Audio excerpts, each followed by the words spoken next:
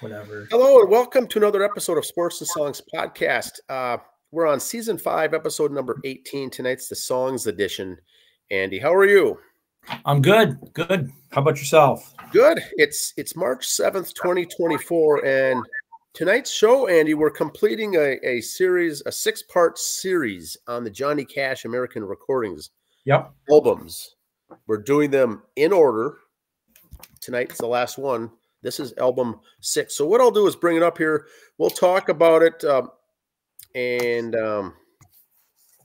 chat about Mr. Johnny Cash here, about how well these albums did in sales and whatnot. Yes, J.R. Cash. Yes, J.R. Cash. There we go. There we go. The 6th one in the series, Ain't No Grave. Now, like I said last week, the last 2 were released after he had passed away. So this Ain't No Grave, kind of a fitting title for that one. Interesting. And again, not his last album. During these 6, they did release other greatest hits and other compilation albums in between these. If you look up his Wikipedia or his albums release things, there is other albums in these 6. We're just talking about the series.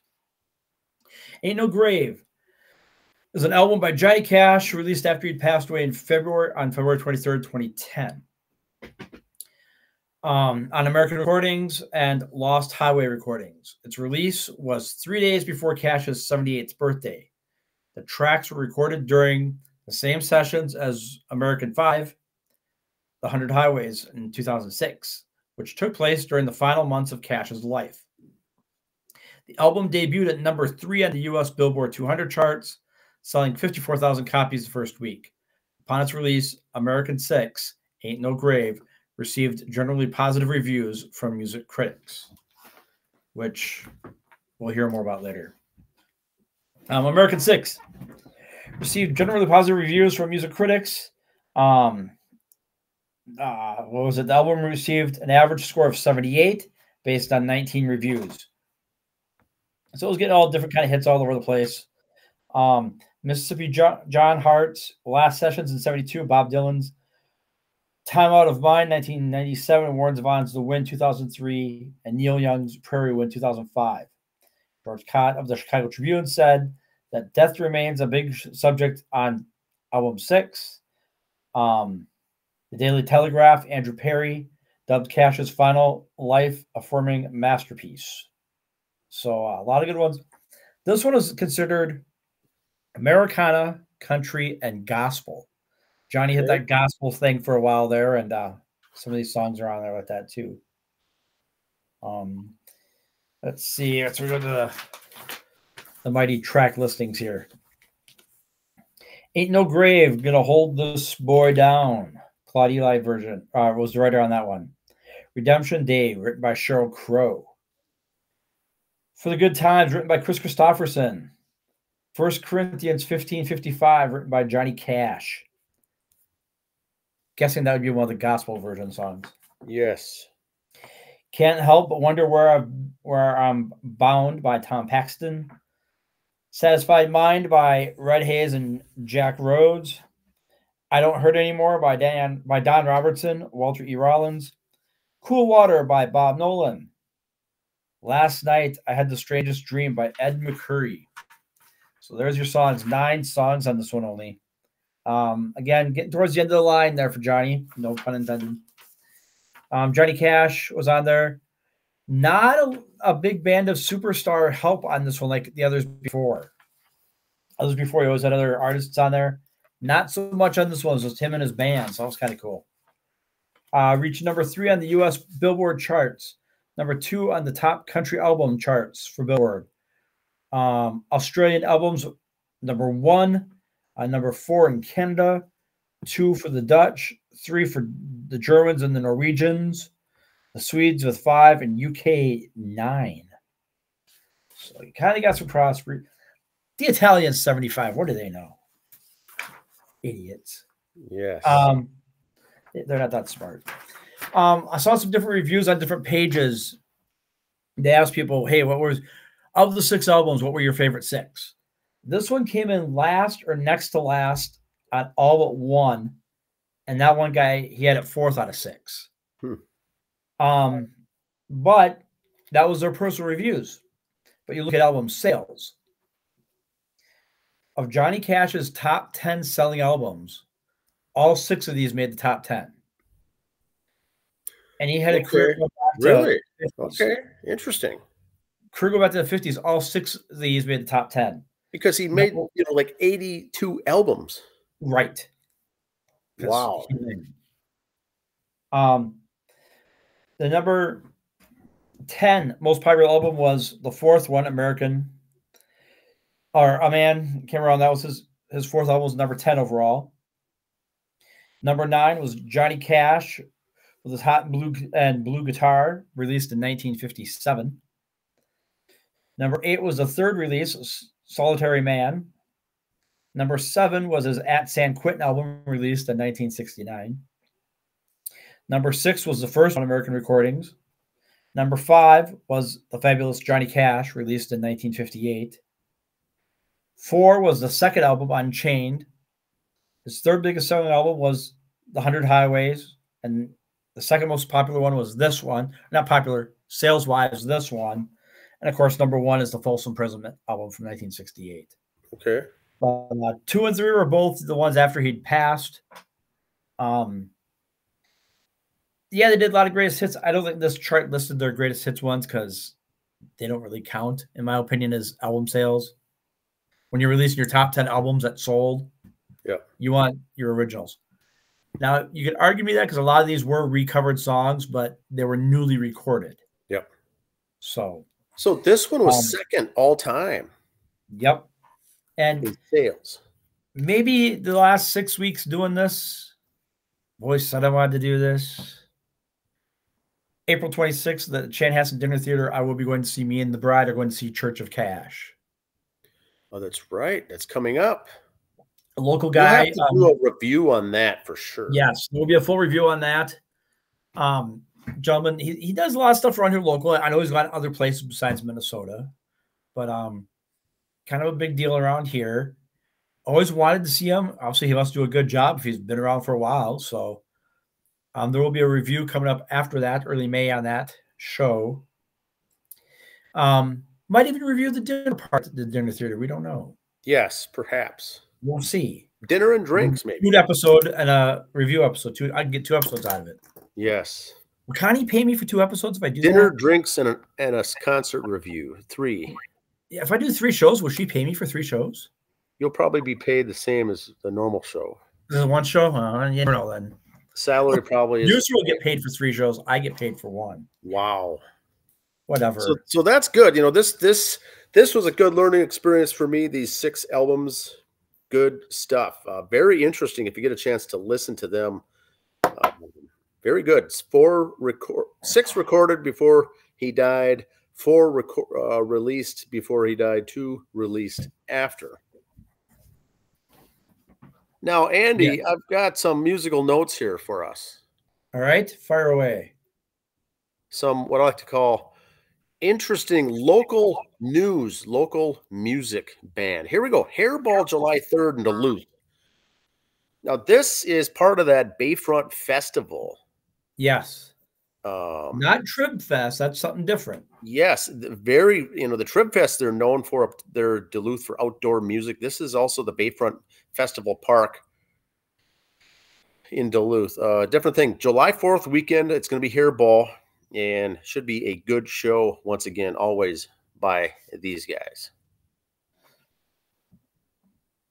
Now, noise pollution. What's your thoughts on this AC/DC tribute?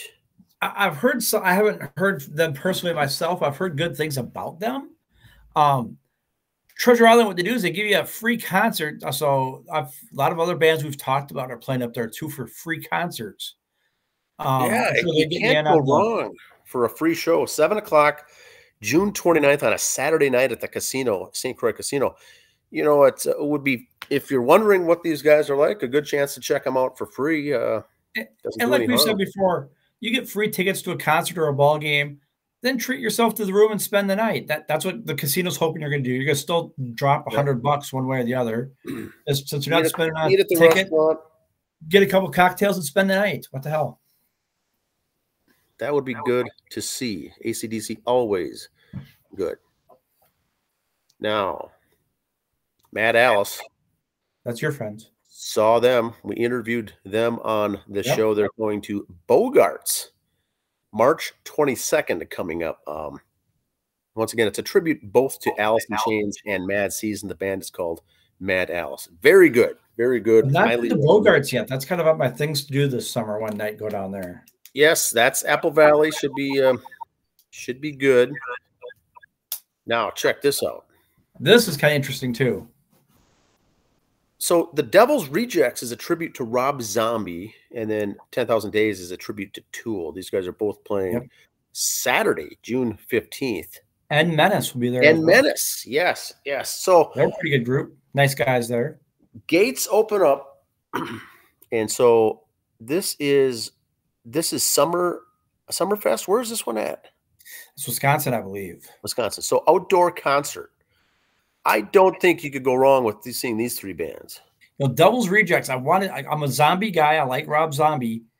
I'm kind of curious of how they pull it off. I'm very interested in seeing them. That would be interesting. If you see the band, do a review because I'm interested also. Now, just announced Skillet Music. Yes. In 10 years. The reason I put this in yellow is tickets go on sale tomorrow, Friday, 10 a.m. This is at Mystic Lake Casino Hotel. This band brought to you by 93X, these two bands. So this should also be good. Yeah. I'm not familiar with either one. Are you? A little bit with Skillet. Okay. My oldest boy got me into them a little bit, so it's kind of his fault. But yeah, they're not bad. And it's two guys, two gals. Yes. Good location there at Mystic Lake Casino Hotel at the casino. They're at the main stage.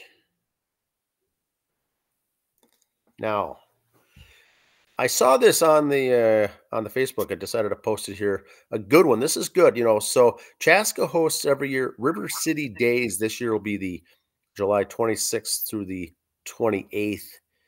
That's always downtown. Very good bands. And they have beer tents, food trucks, a kid zone, bags, tournaments, parade. Everything goes on here. But the main shows are going to be Sugar Buzz and Good for Gary. And Andy, we just saw Sugar Buzz, right? Yes. And I've heard things about Good for Gary. I've heard, no pun again, good things about Good for Gary. Now, what hat are you wearing? I am wearing my Sugar Buzz sun hat that we picked up on the weekend. Yes. If you saw the social media pages, we were there. Good time was had. It's good stuff. Sugar Buzz, good. They do draw a crowd. It's fun, easy listening to music. Good variety. Yeah, and the bowl, you can't go wrong going down to the bowl, first of all. Good seats there, good times there. Staff is wonderful. Band was wonderful. Everything. The crowd was all decent. I mean, it was almost like a dream night. No way. Nothing got out of hand. It was good times. All of a sudden, they take a break.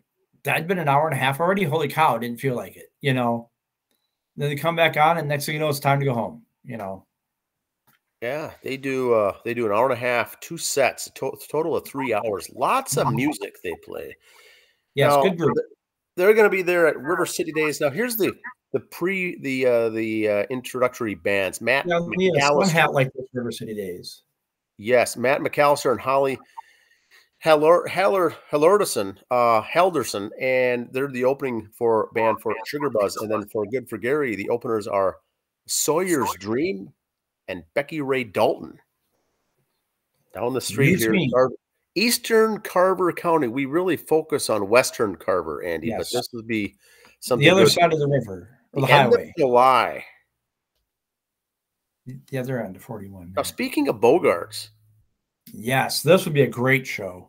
This is two shows. It's a Friday and a Saturday. Dust and Bones is your 80s tribute. They're Guns N' Roses. And then Crown Jewels, 70s and 80s. And so that's the Queen tribute. Yep. And Dust and Bones, friends of the program.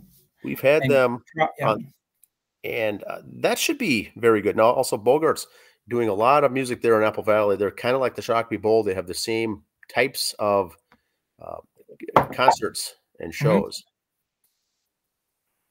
Now, Queen of the Reich. Yes. We've interviewed them. Here's their upcoming shows starting March 15th at the Doghouse with Motley Six. Motley Six, yes, we've had them on too. And then Jerseys, 2 Minutes to Maiden. That should be interesting. Nordic Brew Pub. This is the one I'd like to see, Andy. May 4th, and One for All. That's the Metallica tribute band that's new. It's getting a lot of attention. Queen of the Reich is playing up there with Metallica on May 4th. And then they're playing with Hellion, another band we want to see, in Route 47 in Anoka, May 10th.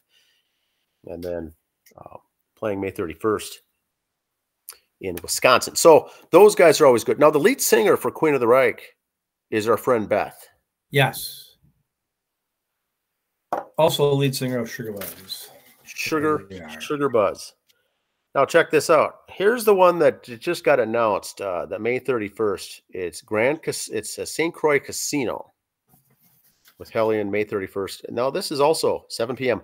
Keyword here: free show at the casino. Gotta love it. Now speaking of our friend Beth, there they are, friends of the show. Here, Andy. This was Sugar Buzz post show. Andy and I are there with the lead singer, the lovely Beth. Very good vocalist. We've interviewed her before, and first time seeing them in concert live. Very good show. Very talented. So that is that's what I've got for local. We got local music, Andy. You know, that's the local scene here between tribute bands and original music, and just good cover bands. Cover bands. It's just we're lucky to be here where we are because a ton of options. Yes, and we cover all the options here too. Sugar Buzz plays a lot of 80s and 90s, some 70s. Yes. We got the cover bands like Dust and Bones and Hellion that just are certain groups. Hairball. And even we talk about, Church of Cash I'm going to. We did Johnny Cash albums the last 6 weeks. So it's not just all the rock and roll, but those who influenced the rock and roll, like a Johnny Cash. It's true. Lucky to have it. Well, join us next week, folks. Next Thursday here, we'll be having our next show with a new topic. But have a good week, everyone. Happy trails. See ya.